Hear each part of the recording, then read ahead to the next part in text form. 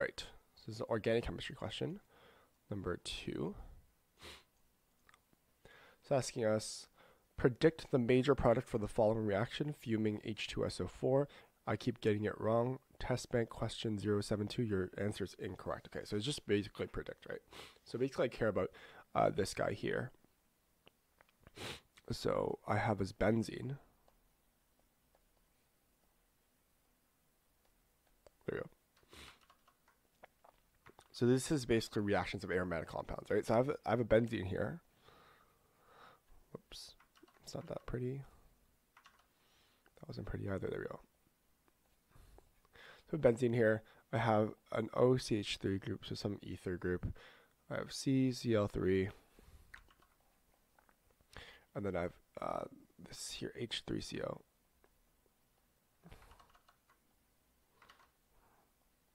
H3CO. I bonded to the O actually, so let me rewrite this here. H3CO. Okay, let me move this number 2 here.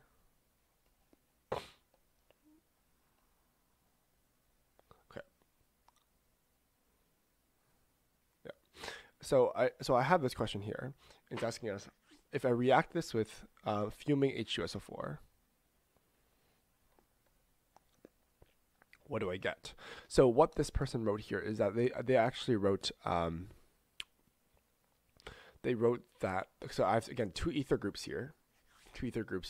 I have CCl3 here, and so they said it was going to react kind of ortho to this ether group here, which is wrong.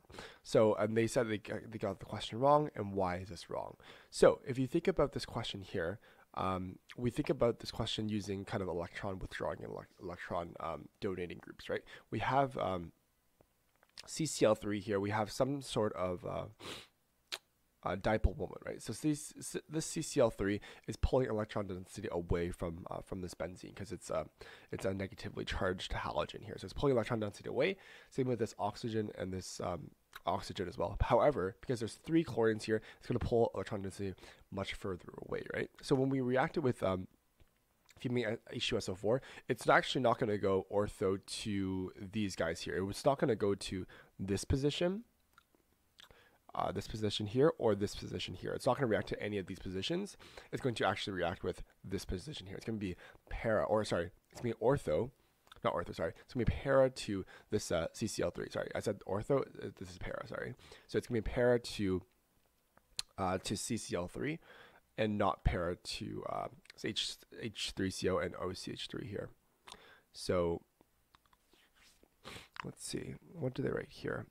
These answers writing, okay, OMe, that's good. So again, it's electron directing group and meta electronic group, which is good. So ortho to 1 and meta to CCl3. H2SO4. So this is the electrophile. So they have here, they wrote that this is going to go para to H3CO here. So let's see, give me a second here. I'm just going to read their solution. So they said ortho to OMe and meta to CCO3. Yes. So it's ortho to, so basically, okay, so this solution here is correct. So I kind of messed up here and I said that I mixed it up. So I mixed up that ortho here. It's going to be ortho to OMe, so ortho to one of these, but it's also going to be meta to CCl3 here. And the reason why we have that is because we have, again, 2 electron directing groups and with 3 technically electron directing groups. We have 2 unique ones. So we have one CCl3 and one that's a OHC3. And we know that this one here is a meta directing group, right? So this one's meta, and OCH3 here is ortho and para. Para meaning that it is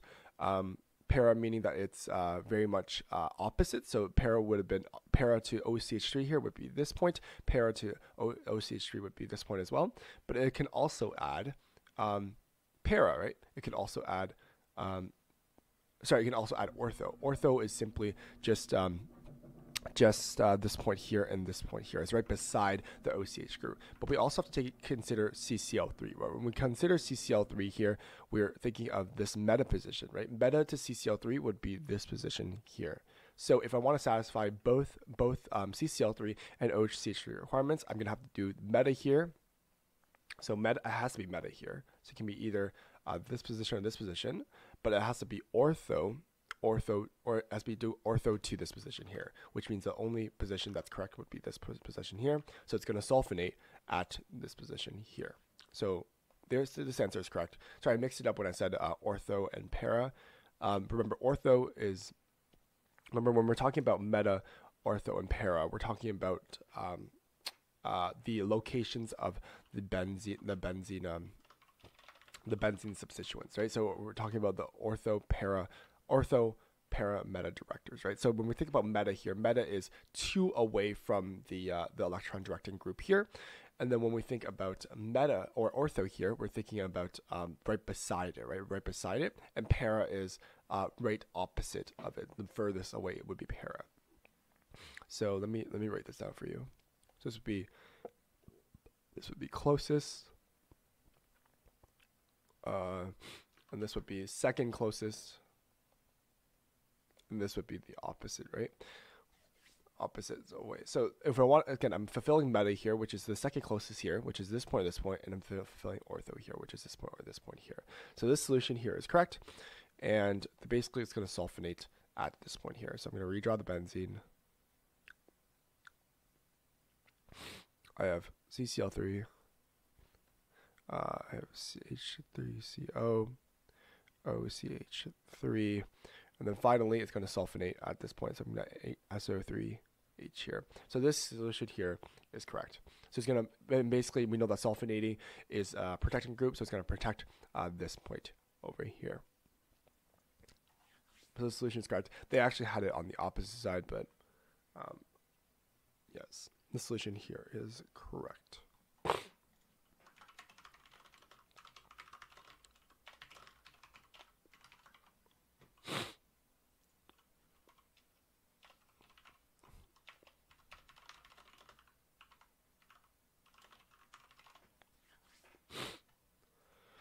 Yeah, so we'll move on to number 3 here. So let's do number 3.